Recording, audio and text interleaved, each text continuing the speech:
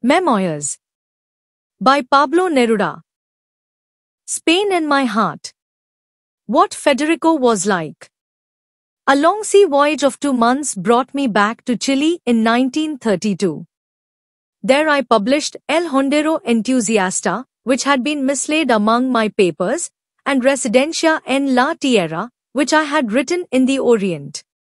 In 1933, I was appointed consul of Chile in Buenos Aires, and there I arrived in the month of August. Federico Garcia Lorca arrived in that city almost at the same time to direct his tragedy Blood Wedding, performed by Lola Membrives' troupe. We hadn't known each other, but we met in Buenos Aires and were often feted together by writers and friends. Of course, we had our share of incidents. Federico had his detractors. So did I, and I still have them. These detractors are driven by a desire to snuff out the lights, to keep us from being seen. That's what happened this time. Because there was a lot of interest in attending the banquet the PEN Club was holding for Federico and me at the Plaza Hotel, someone kept the phones busy all day long spreading the word that the dinner in our honor had been called off. They were so persistent that they even called the hotel manager, the telephone operators, and the chef to make sure no reservations were accepted and no dinner was prepared. But the maneuver fell through, and in the end Federico Garcia Lorca and I got together with 100 Argentine writers. We came up with a big surprise. We had prepared a talk a Lalim 6N. You probably don't know what that means, and neither did I. Federico, who always had some invention or idea up his sleeve, explained, two bullfighters can fight the same bull at the same time, using only one cape between them. This is one of the most perilous feats in bullfighting. That's why it is so seldom seen. Not more than 2 or 3 times in a century, and it can be done only by 2 bullfighters who are brothers, or at least blood relations. This is called fighting a bull al-Alim 6N. And that's the way we'll do our talk. And that is what we did. But no one knew about it beforehand. When we got up to thank the president of the PEN Club for honoring us with the banquet, we did it together, like 2 bullfighters, to make our single speech. The diners sat at small, separate tables, and Federico was at one end of the room, I at the other. People on my side tugged at my jacket to make me sit down, believing there was a mix-up, and the same thing happened to Federico on the other side of the room. Well, we set out speaking together, with me saying, ladies, and he continuing with, and gentlemen, twining our phrases throughout, so that they flowed like a single speech, right to the end. The oration was dedicated to Rubén Darfo, because, though no one could accuse us of being modernists, both Garcia Lorca and I regarded Rubén Darfo as one of the most creative poets in the Spanish language. Here is the text of the speech.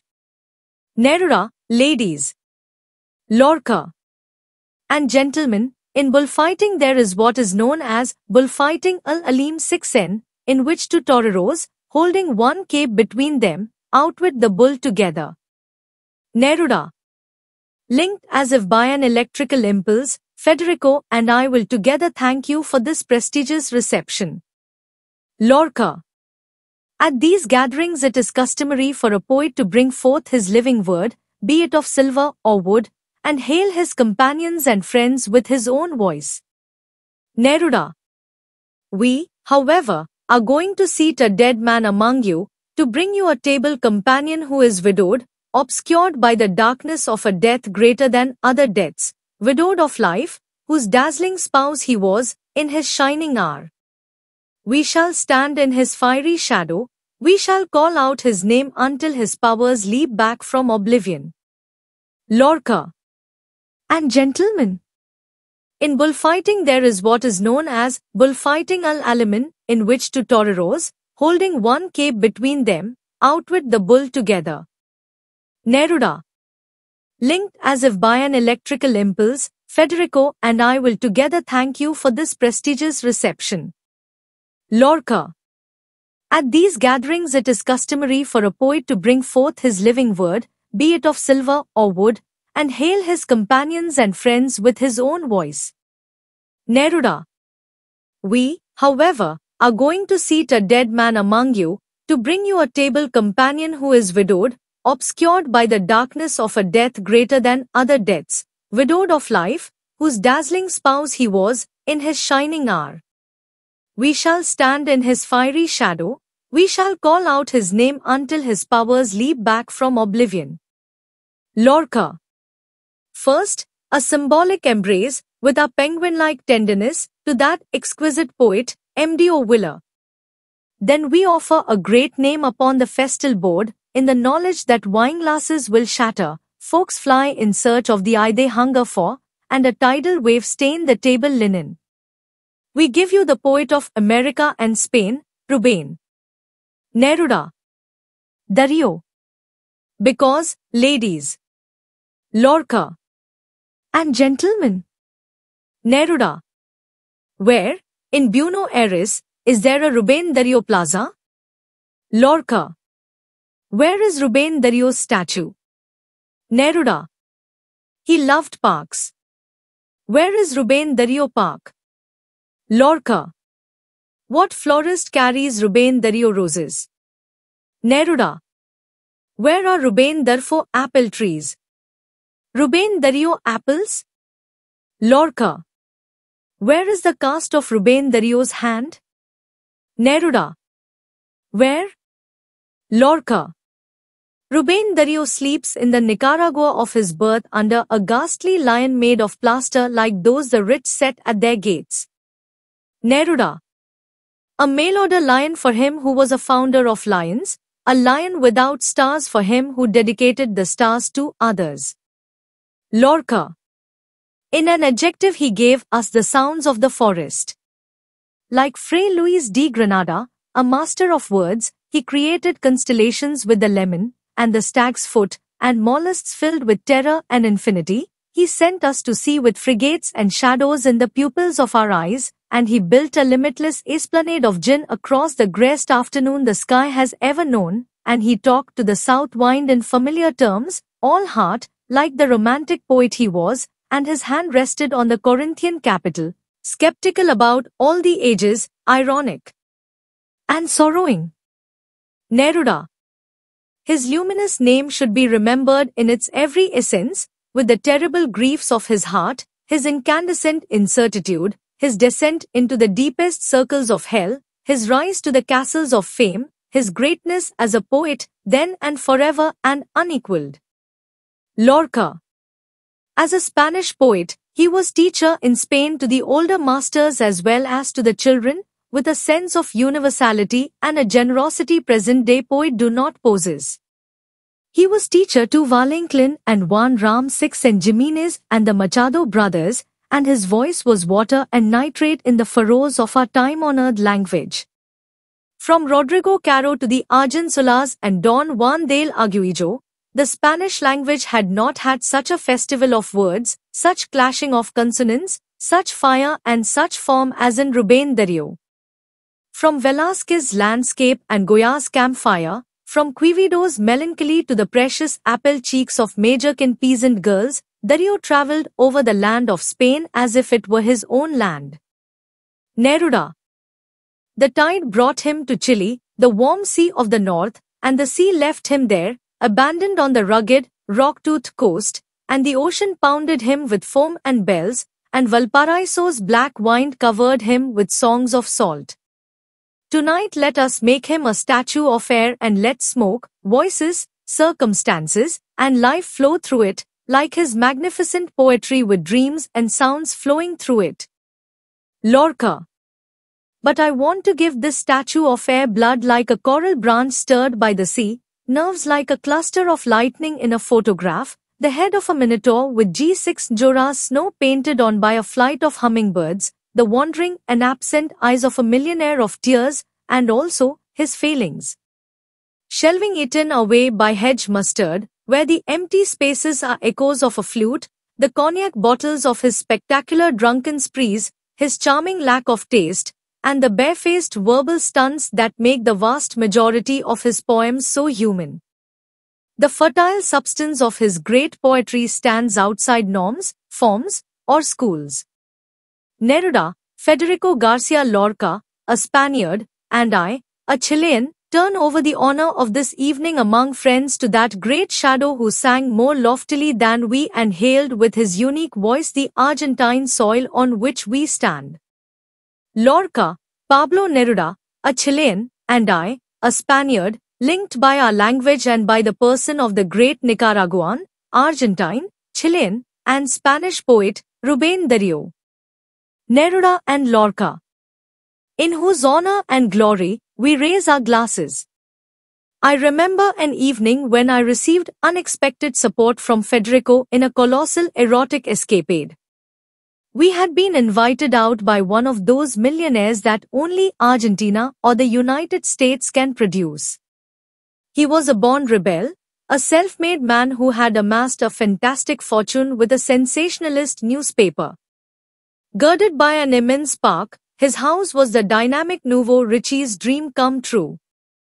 Cages by the hundreds, with many-colored pheasants from all over the world, lined the driveway. His library consisted of antique books bought by cable at bookdealers' auctions throughout Europe, and what's more, it was quite comprehensive and filled to capacity.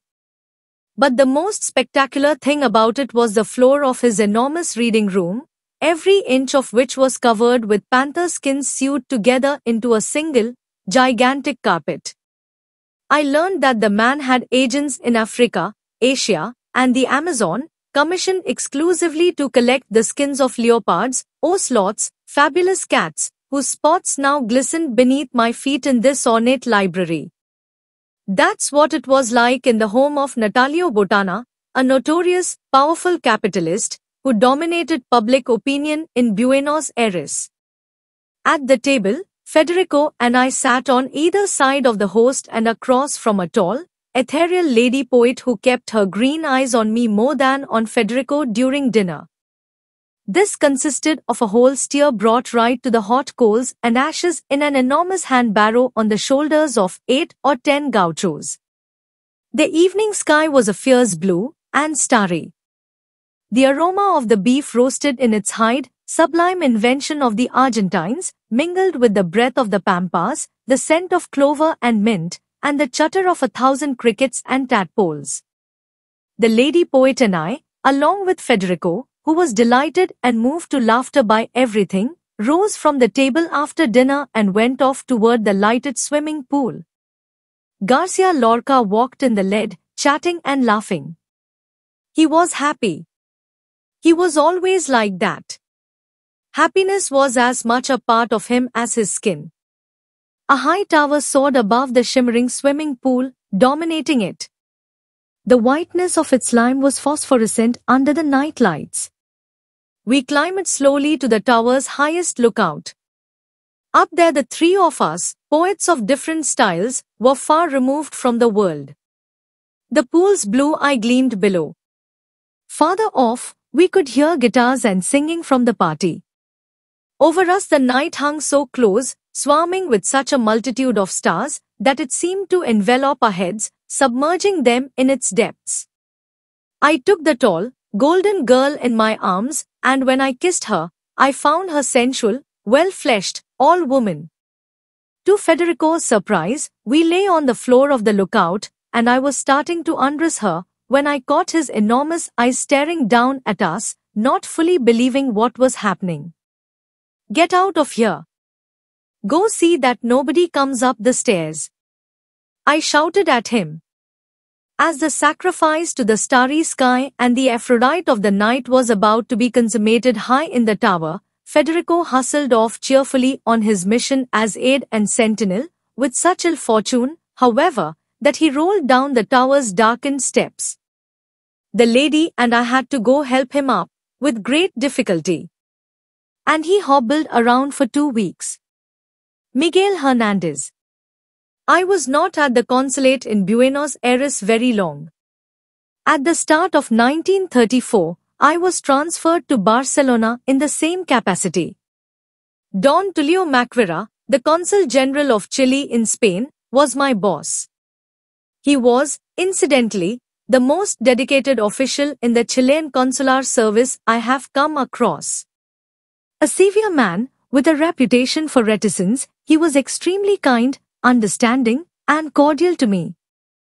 Don Tulio Macvera quickly learned that I was very bad at subtracting and multiplying, and that I didn't know how to divide. I have never been able to learn. So, he said to me, "Pablo, you should go live in Madrid. That's where the poetry is. All we have here in Barcelona is that terrible multiplication and division that certainly doesn't need you around. I can handle it." In Madrid, turned overnight, as if by magic, into a Chilean consul in the capital of Spain, I met Garcia Lorca's and Alberti's friends. They were many. And within a few days I was one with the Spanish poets. Spaniards and Latin Americans are different, of course, a difference that is born with pride, or an error, by either side. The Spaniards of my generation were more brotherly, more close-knit and good-spirited than their counterparts in Latin America. I found that we were more cosmopolitan, had gone more into other languages and cultures.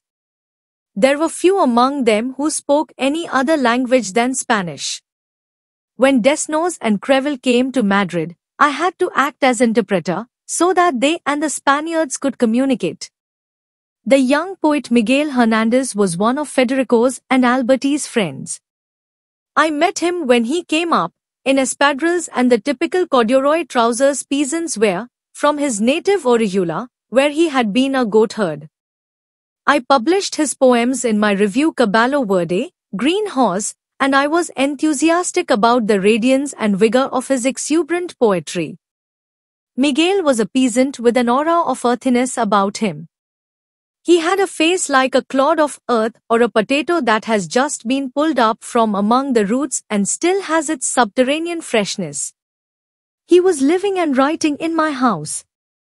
My American poetry, with other horizons and plains, had its impact and gradually made changes in him. He told me earthy stories about animals and birds. He was the kind of writer who emerges from nature like an uncut stone, with the freshness of the forest and an irresistible vitality. He would tell me how exciting it was to put your ear against the belly of a sleeping she-goat. You could hear the milk coursing down to the udders, a secret sound no one but that poet of goats has been able to listen to. At other times he would talk to me about the nightingale's song. Eastern Spain, where he came from, swarmed with blossoming orange trees and nightingales.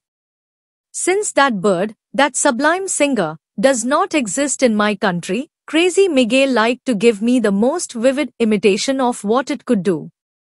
He would shiny up one of the trees in the street and from its highest branches would whistle or warble like his beloved native birds. Since he had nothing to live on, I tried to get him a job.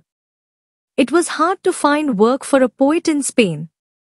At last, a Viscount, a high official in the Ministry of Foreign Relations, took an interest in his case and replied that yes, he was all for it. He had read Miguel's poems, admired them, and Miguel just had to indicate what position he preferred and he would be given the appointment. I was jubilant and said, "Miguel Hernandez, your future is all set, at last. The Viscount has a job for you. You'll be a high-ranking employee. Tell me what kind of work you want, and your appointment will go through." Miguel gave it some thought. His face, with its deep, premature lines, clouded up with anxiety. Hours went by and it was not until late in the afternoon that he gave me his answer. With the radiant look of someone who has found the solution to his whole life, he said to me, "Could the Viscount put me in charge of a flock of goats somewhere near Madrid?" The memory of Miguel Hernandez can never be rooted out of my heart. The song of the Levantine nightingales, their spires of sound soaring between the darkness and the orange blossoms, was an obsession with him. They were in his blood, in his earthy and wild poetry, where all the extravagances of color, of perfume, and of the voice of the Spanish Levant came together, with the exuberance and the fragrance of a powerful and virile youth. His face was the face of Spain. Chiseled by the light, rutted like a planted field, it had some of the roundness of bread or of earth. Filled with fire, burning in that surface scorched and made leathery by the wind, his eyes were two beams of strength and tenderness. I saw the very elements of poetry rise out of his words, altered now by a new greatness, by a savage light, by the miracle that converts old blood into an infant son. In all my years as poet, as wandering poet, I can say that life has not given me the privilege of setting eyes on anyone with a vocation and an electrical knowledge of words like his. Green Horse. Federico and Alberti, who lived near my house in an apartment overlooking an avenue of trees, his lost grove, the sculptor A. Iberto, a baker from Toledo who was master of abstract sculpture, Altalegua and Bergamphin, the great poet Luis Cernuda, Vicente Alexander, poet of limitless dimension, Luis Lacasa, the architect, all of us, singly or in groups, would get together every day in someone's home or in a cafe. From Castellana Avenue or from the Correos Tavern we would go to my house, the House of Flowers, in the Arguelles sector. Down from the upper deck of one of the double-decker buses that my countryman, the great Kotapos, called bombardons, we would come in boisterous groups to eat, drink, and sing. Among my young companions in poetry and merriment, I recall Arturo Serrano Plaza, poet, Jose Caballero, a painter of dazzling talent and a very amusing fellow, Antonio Aparicio, who came from Andalusia straight to my house, and so many others who are no longer near or no longer alive, but whose friendship I miss as keenly as some part of my body or the substance of my soul. Ah, Madrid in those days! I would make the rounds of the working-class neighborhoods with Maruja Mallo, the Galician painter, looking for the places where esparto grass and mats were sold, looking for the streets of the barrel makers, of the rope makers, streets where they deal in all the dry goods of Spain, goods that entangle and choke her heart. Spain is dry and rocky, and the high sun beats down on it hard, drawing sparks from the flatlands, building castles of light out of clouds of dust. The only true rivers of Spain are its poets, Quevedo, with his profound green waters and black foam, Calder 6N, with his syllables that sing, the crystalline Argensolas, G6 Nagora, river of rubies. I saw Valenklin only once. Very thin, with an endless white beard and a complexion like a yellowing page, he seemed to have walked out of one of his own books, which had pressed him flat. I met Ram 6 and G6 Mes de la Serna in his crypt, the Pombo Cafe, and later on I saw him at home. I can never forget Ram 6N's booming voice guiding, from his spot in the cafe, the conversation and the laughter, the trends of thought and the smoke. Ram 6 and G6 Mes de la Serna is for me one of the finest writers in our language, and his genius has some of the variegated greatness of Quevedo and Picasso. Every page of Ram 6 and G6 Mes de la Serna pries like a ferret into the physical and the metaphysical, into the truth and the spectrum, and what he knows and has written about Spain has been said by him and no one else. He has put together a secret universe. He has changed the syntax of the language with his own hands, leaving his fingerprints so embedded in it that no one can wipe them off. I saw Don Antonio Machado several times, sitting in his favorite cafe dressed in his black notary's suit, silent and withdrawn, as sweet and austere as an old Spanish tree. Incidentally, mean-tongued Juan Ram 6 and Jimenez, diabolical old brat of poetry, said of him, of Don Antonio, that he went around covered in ashes and that cigarette butts were all he carried in his pockets. It was Juan Ram 6 and Jimenez, poet of great splendor, who took it upon himself to teach me all about that legendary Spanish envy. This poet who had no need to envy anyone, since his work is a resplendent beam flashing on the dark beginnings of the century, affected the life of a hermit, lashing out from his hideaway at anything he thought might overshadow him. The younger generation, Garcia Lorca and Alberti, as well as George Gillen and Pedro Salinas, were doggedly needled by one Ram 6N, a bearded demon who dug his knife daily into one or another. He said unfavorable things about me every week in the elaborate critical commentaries he published Sunday after Sunday in the newspaper El Sol. But I made up my mind to live and let live. I never answered back. I never replied to literary attacks, and I still don't. The poet Manuel Urrutia, who had a printing press and the vocation of printer, came by my house one day to tell me that he was going to bring out a handsome poetry review, in the finest format and with the best work in Spain. There's only one person who can edit it, he said to me, and you're that person. I had been a heroic founder of magazines who quickly dropped them or was dropped by them. In 1925 one started Caballo de Bastos, Jack of Clubs. In those days we wrote without punctuation and were discovering Dublin by way of the streets in Joyce. Humberto Diaz Casanova sported a turtleneck sweater, a very daring thing for a poet at that time. His poetry was lovely and immaculate, as it has continued to be. Rosmail Del Valle always dressed in black from head to toe, as poets should. I remember these distinguished friends as my active collaborators. I have forgotten some of the others. At any rate, our galloping horse jolted the times. Yes, Menelito, I'll edit the review. Manuel Urrutia was an excellent printer whose own hands arrayed the cases with magnificent Boroni characters. Manolito honored poetry with his poems and with his hands, a hard-working archangel's hands. He also printed Pedro de Espinosa's Fibula del Geni, Fable of the Genil River. What brilliance flashed from the lustrous golden verses of the poem in that majestic typography that made the words stand out as if they had been recast in the smelting furnace. 5 fine, handsome issues of my Caballo Verde appeared on the bookstands. I liked to watch Manolito, always full of laughter and smiles, pick out the type, set the characters in the cases, and then activate the small letterpress with his foot. Sometimes he would set off with the copies of the review in his daughter Paloma's baby carriage. People in the streets made much of this. What a wonderful father.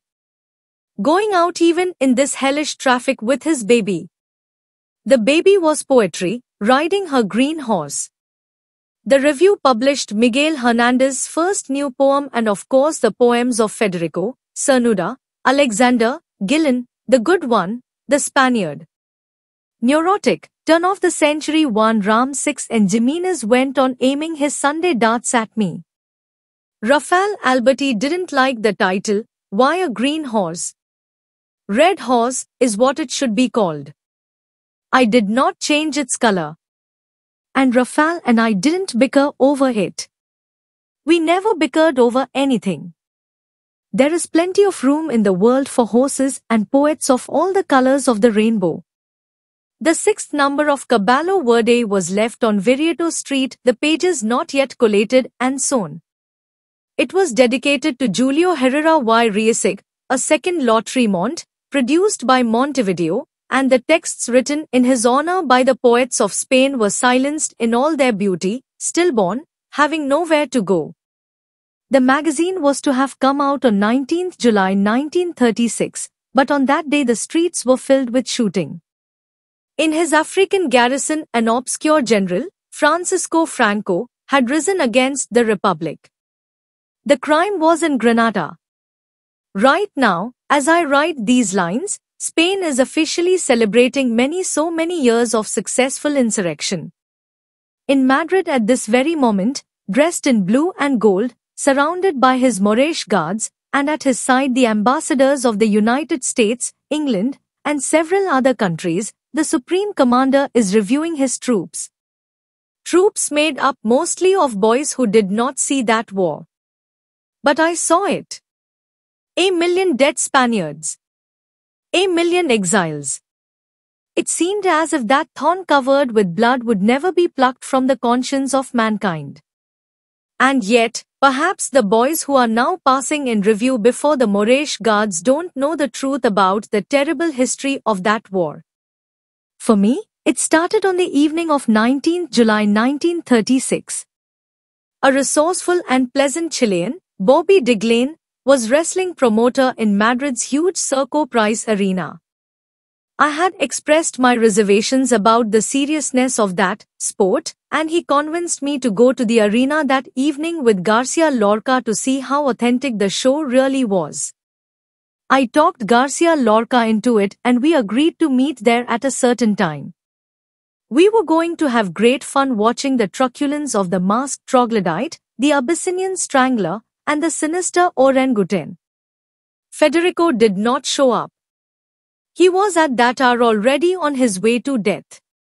We never saw each other again. He had an appointment with another strangler.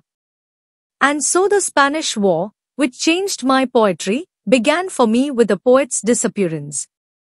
What a poet!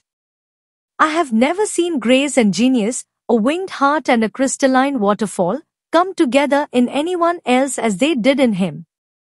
Federico Garcia Lorca was the extravagant duende. His was a magnetic joyfulness that generated a zest for life in his heart and radiated it like a planet. Open-hearted and comical, worldly and provincial, an extraordinary musical talent, a splendid mime, easily alarmed and superstitious, radiant and noble, he was the epitome of Spain through the ages, of her popular tradition. Of Arabic Andalusian roots, he brightened and perfumed like jasmine the stage set of a Spain that, alas, is gone forever. Garcia Lorca's monumental command of metaphor seduced me, and everything he wrote attracted me. For his part, he would sometimes ask me to read him my latest poems, and halfway through the reading he would break in, shouting, "Stop, stop, I'm letting myself be influenced by you." In the theater and in a silence, in a crowd and in a small group, he generated beauty. I have never known anyone else with such magical hands. I never had a brother who loved laughter more. He laughed, sang, played the piano, leaped, invented, he sparkled. Poor friend, he had all the natural gifts, and he was a goldsmith, a drone in the hive of great poetry, but he also wasted his creative talent sometimes. "Listen," he would say, taking hold of my arm, "do you see that window? Don't you think it's corpitelic?" And what does corpitelic mean? I don't know either, but one must know what is and what's not corpitelic. Otherwise, you're lost. "Look at that dog, he's really corpitelic." Or he would tell me that he had been invited to a ceremony commemorating Don Quixote at a school for boys, and that when he walked into the classroom the children, led by the headmistress, sang. This book, which was explicated by F. Rodriguez Marin, Ph.D., will be everywhere celebrated forever MD ever. Amen. Once I gave a talk on Garcia Lorca, years after his death, and someone in the audience asked me, "In your Ode of Federico Garcia Lorca, why do you say that they paint hospitals blue for him?" "Look, my friend," I replied, "asking a poet that kind of question is like asking a woman her age. Poetry is not static matter but a flowing current that quite often escapes from the hands of the creator himself. His raw material consists of elements that are and at the same time are not, of things that exist and do not exist. Anyway, I'll try to give you an honest answer. For me, blue is the most beautiful color. It suggests space as man sees it, like the dome of the sky, rising toward liberty and joy. Federico's presence, his personal magic, instilled a mood of joy around him. My line probably means that even hospitals, even the sadness of hospitals, could be transformed by the magic spell of his influence and suddenly changed into beautiful blue buildings. Federico had a premonition of his death. Once, shortly after returning from a theatrical tour, he called me up to tell me about a strange incident. He had arrived with the La Barraca troop at some out-of-the-way village in Castile and camped on the edge of town. Overtired because of the pressures of the trip, Federico could not sleep. He got up at dawn and went out to wander around alone. It was cold, the knife-like cold that Castile reserves for the traveler, the outsider. The mist separated into white masses, giving everything a ghostly dimension. A huge rusted iron grating. Broken statues and pillars fallen among decaying leaves. He had stopped at the gate of an old estate, the entrance to the immense park of a feudal manor. Its state of abandonment, the hour, and the cold made the solitude even more penetrating. Suddenly Federico felt oppressed as if by something about to come out of the dawn, something about to happen. He sat down on the broken-off capital of a pillar lying toppled there. A tiny lamb came out to browse in the weeds among the ruins, appearing like an angel of mist, out of nowhere, to turn solitude into something human, dropping like a gentle petal on the solitude of the place. The poet no longer felt alone. Suddenly a herd of swine also came into the area. There were 4 or 5 dark animals, half-wild pigs with a savage hunger and hoofs like rocks. Then Federico witnessed a blood-curdling scene. The swine fell on the lamb and, to the great horror of the poet, tore it to pieces and devoured it. This bloody scene in that lonely place made Federico take his touring company back on the road immediately. 3 months before the Civil War, when he told me this chilling story, Federico was still haunted by the horror of it. Later on I saw, more and more clearly, that the incident had been a vision of his own death, the premonition of his incredible tragedy. Federico Garcia Lorca was not merely shot, he was assassinated. It would never have crossed anyone's mind that they would kill him one day. He was the most loved, the most cherished, of all Spanish poets, and he was the closest to being a child, because of his marvelous happy temperament. Who could have believed there were monsters on this earth, in his own Granada, capable of such an inconceivable crime? This criminal act was for me the most painful in the course of a long struggle. Spain was always a battleground of gladiators, a country where much blood has flowed.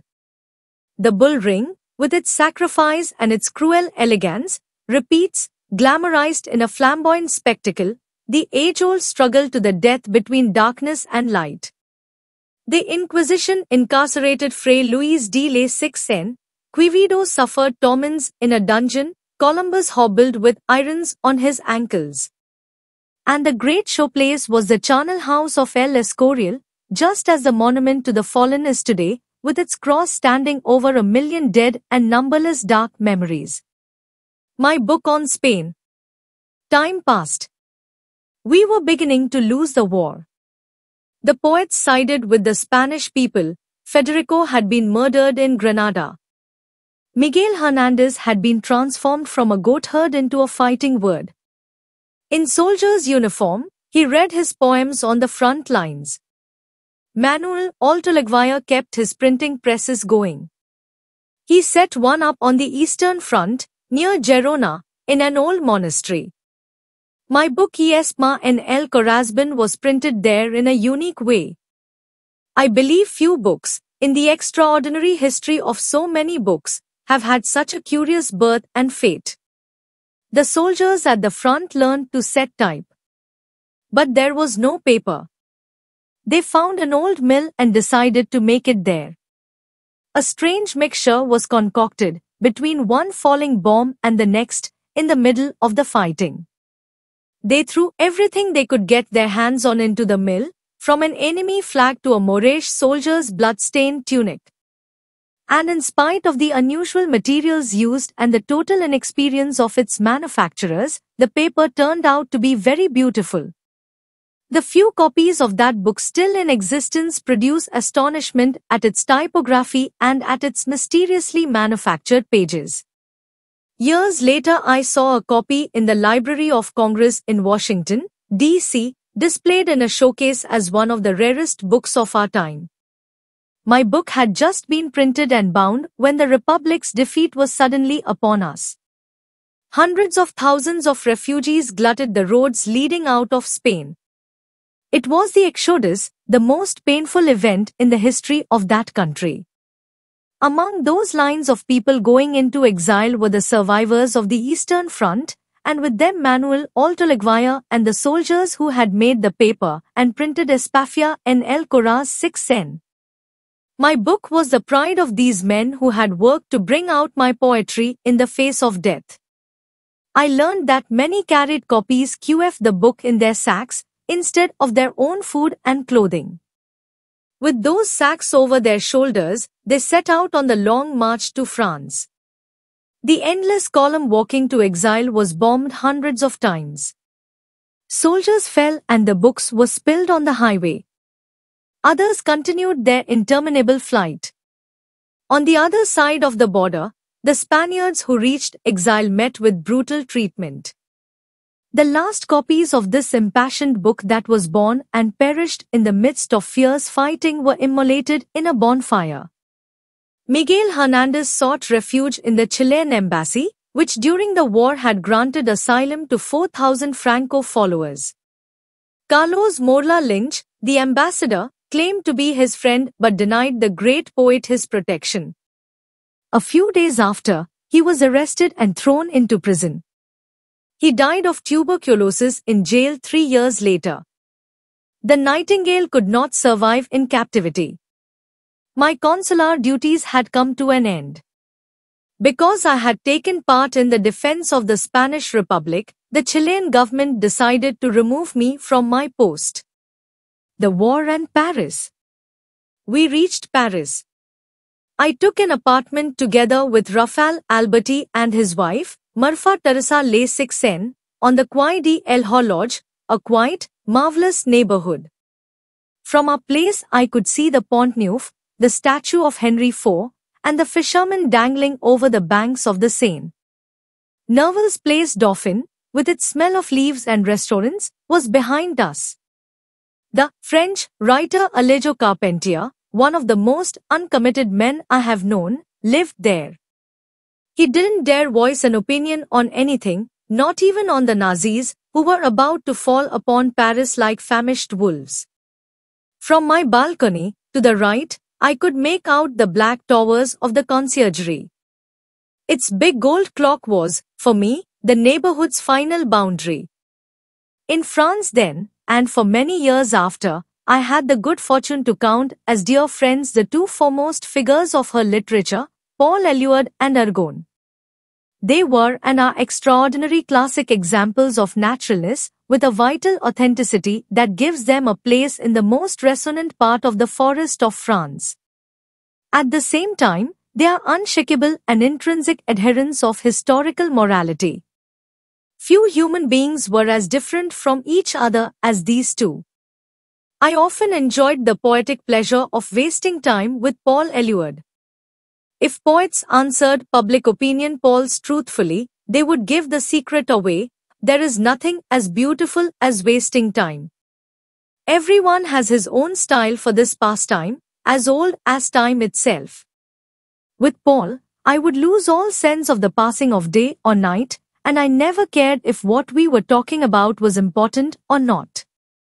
Argonne is an electronic machine of intelligence, learning, virulence, high-speed eloquence.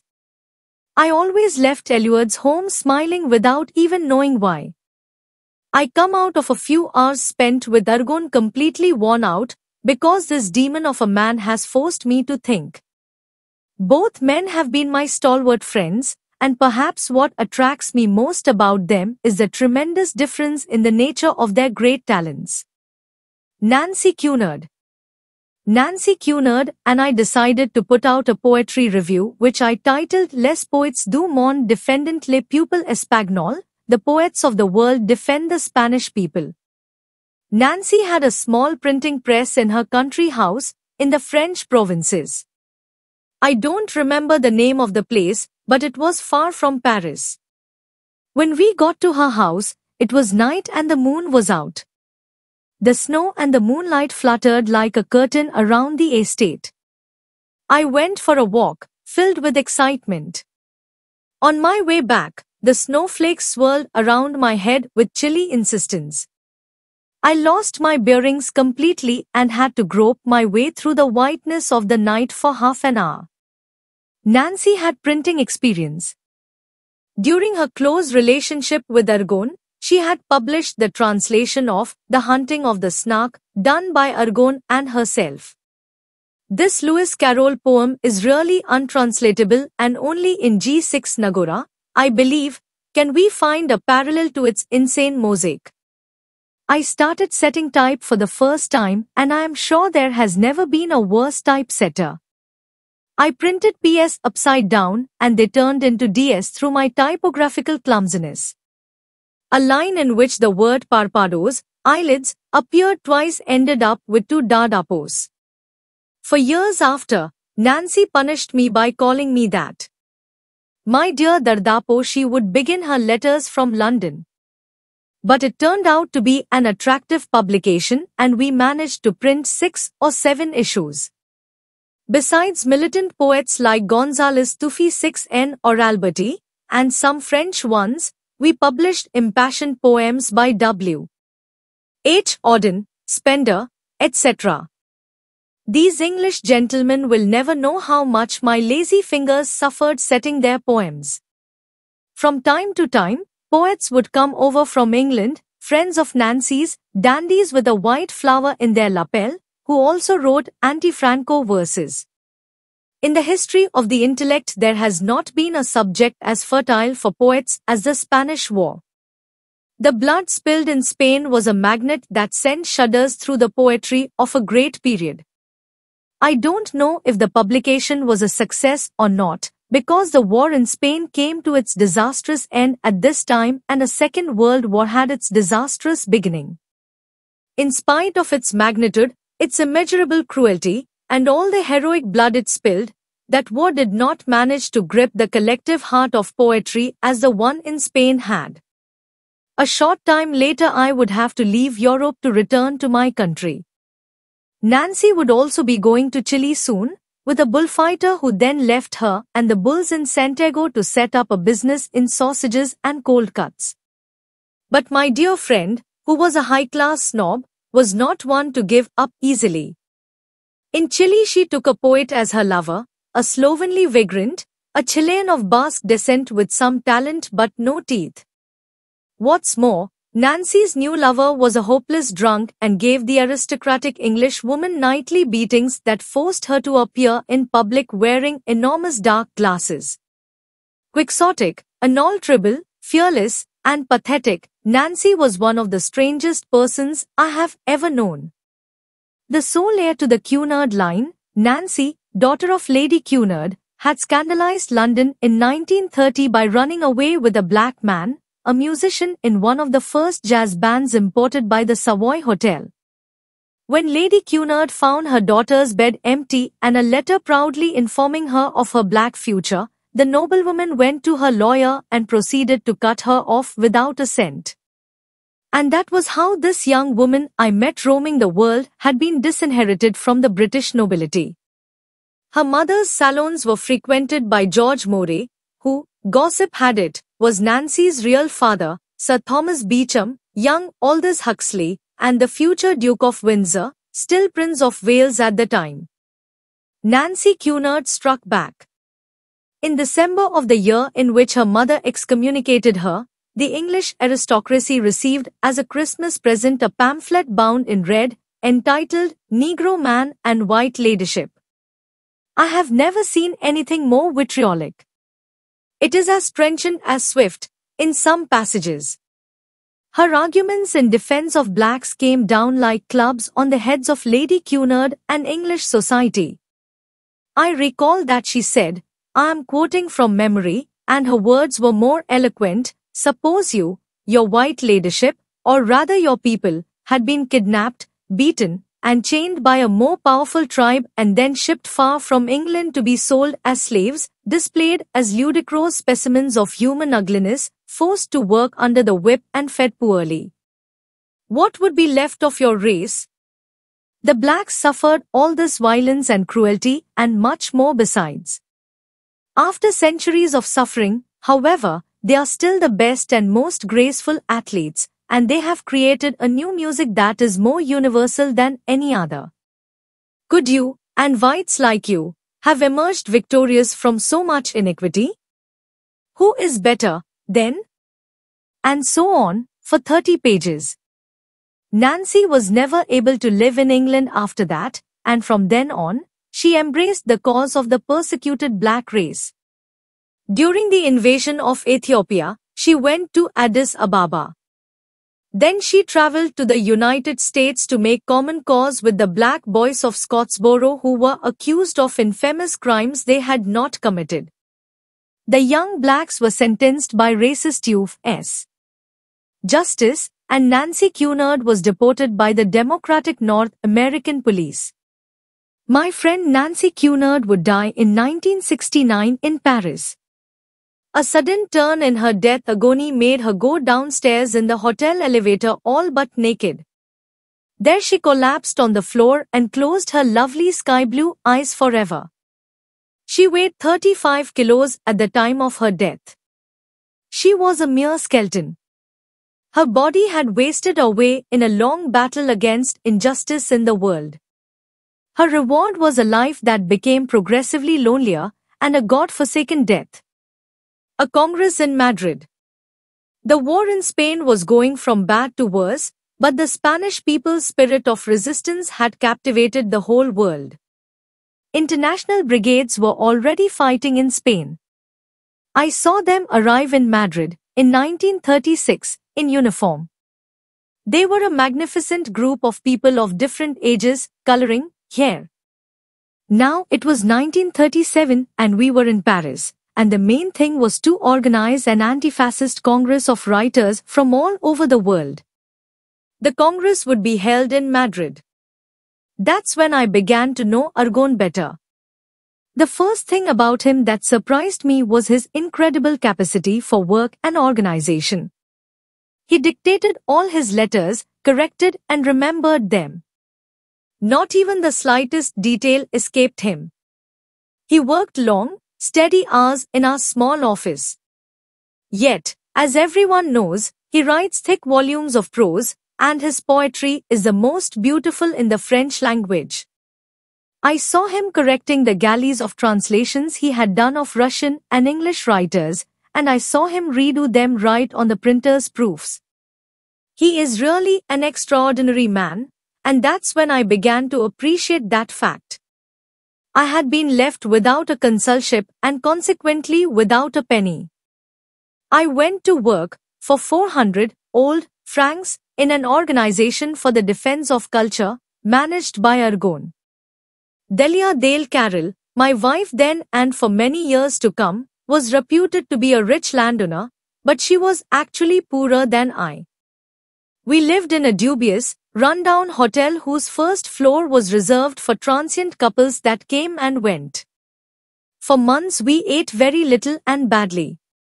But the Congress of Anti-Fascist Writers became a reality.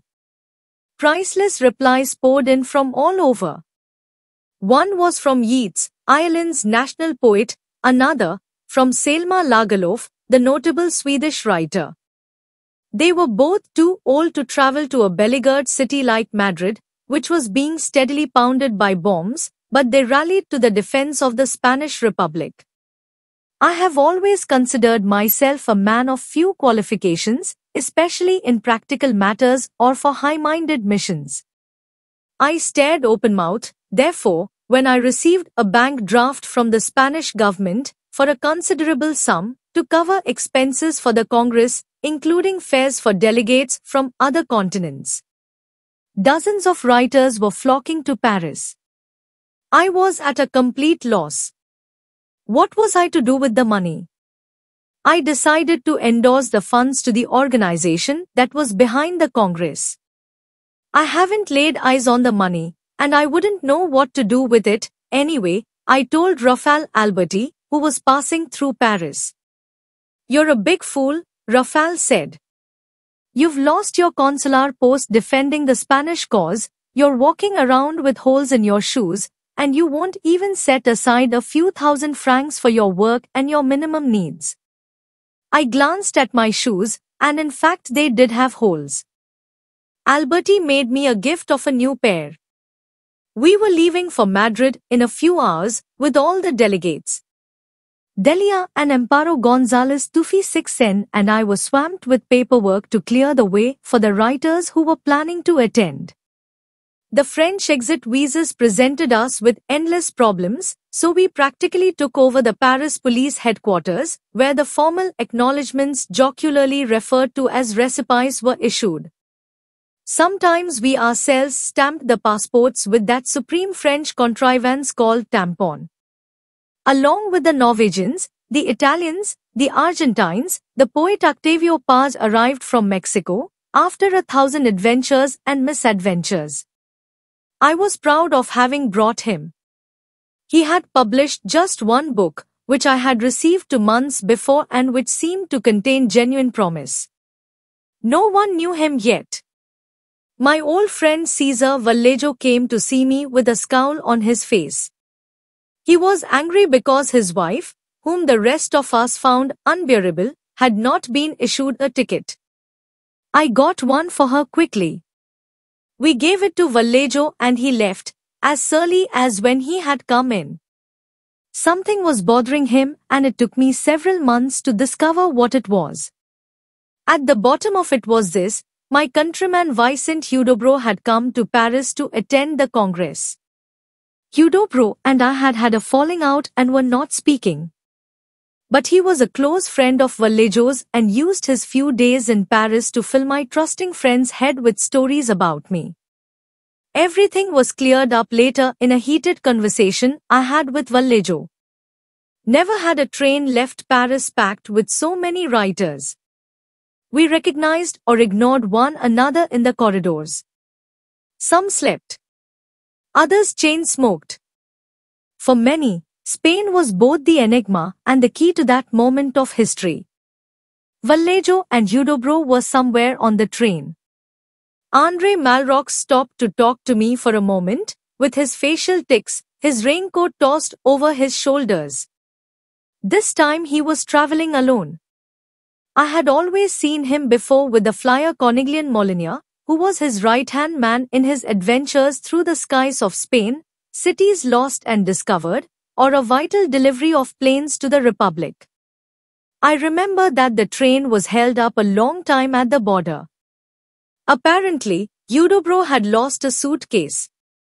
Everyone was occupied, or preoccupied, with the delay and no one was in a mood to listen to him. The Chilean poet picked the wrong moment to come looking for his bag out on the platform, where Malraux, the leader of the expedition, was. Nervous by nature, and with a lot of problems accumulating around him, Malraux was at the end of his tether. Maybe he didn't know Hudobro by sight or by name. When he came up to complain about losing his suitcase, Malraux lost the little patience he had left. I heard him shout, "Is this the time to be pestering anyone? Get away!" Je vous enmerde. It's too bad that I had to be the one to witness this incident which deflated the Chilean's vanity. I wish I had been 1,000 miles away at that moment. But life is fickle. I was the one person Hudobro detested on that train. And to make matters worse, I, his countryman, and not any of the 100 writers traveling with us, had to be the sole spectator of this incident. When we got underway again, with the night far advanced and the train rolling through the Spanish countryside, I thought of Hudobro, his suitcase, the unpleasant moment he had been through. So I said to some young Central American writers who had come to my compartment, "Go see Hudobro too. He must be alone and depressed." They were back in 20 minutes, their faces beaming. Hudobro had said to them, "Don't talk to me about the lost bag, that's not important. What really matters is that although the universities of Chicago, Berlin, Copenhagen, and Prague have conferred honorary titles on me, the small university in the small country you come from insists on ignoring me. I haven't even been asked to give a lecture on creationism. My countryman, the great poet, was definitely a hopeless case. We finally reached Madrid. While the visitors were being welcomed and assigned a place to stay, I decided to visit the home I had left almost a year before. My books and my things, everything had been left behind in it.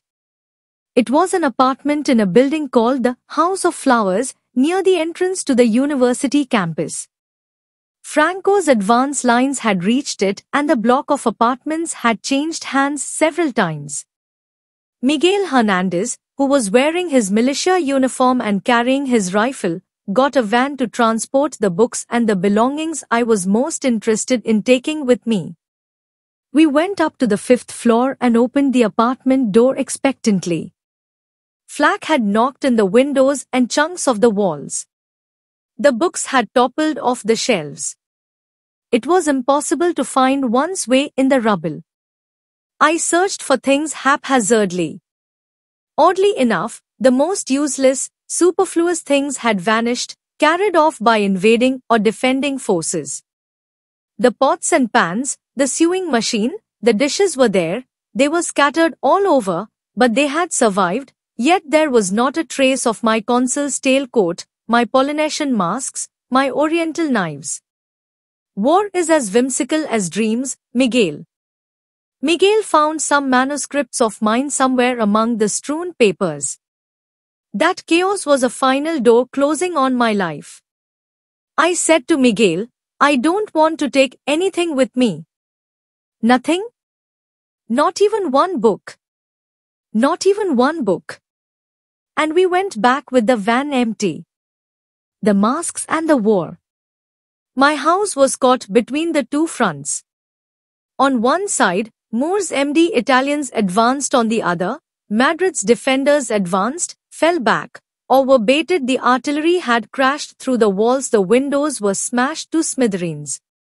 On the floor, among my books, I found shrapnel. But my masks were gone. Masks collected in Siam, Bali, Sumatra, the Malay archipelago, Bandung.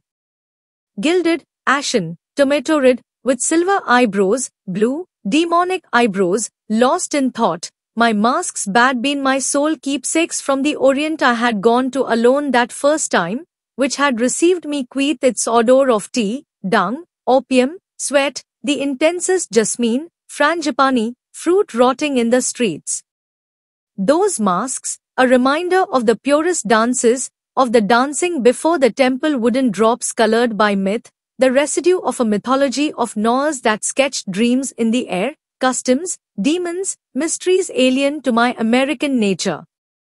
And then, perhaps the militiamen had leaned out the windows of my house between shots with the masks on to strike terror into the Moors. Many masks had been left there smashed, spattered with blood. Others had rolled down from my 5th-floor apartment, wrenched off by a bullet. Franco's advance lines had taken up their positions in front of them. The horde of illiterate mercenaries had screeched past before them. 30 masks of Asian gods rising from my house in their last dance, the dance of death, a moment of respite. The positions had reversed. I sat looking at the debris, the bloodstains on the mat, and through the new windows, the gaping holes left by the gunfire. I stared far off, beyond the campus, toward flatlands, toward ancient castles. Spain looked empty to me. It looked as if my last guests had gone off forever. With masks or without, in the middle of the shooting and the war chants, the mad rejoicing, the incredible defense, death or life, all that was over for me. It was the last silence after the feasting, after the last feasting. With the masks that had gone, with the masks that had fallen, with those soldiers I had not invited in, Spain had gone jour me.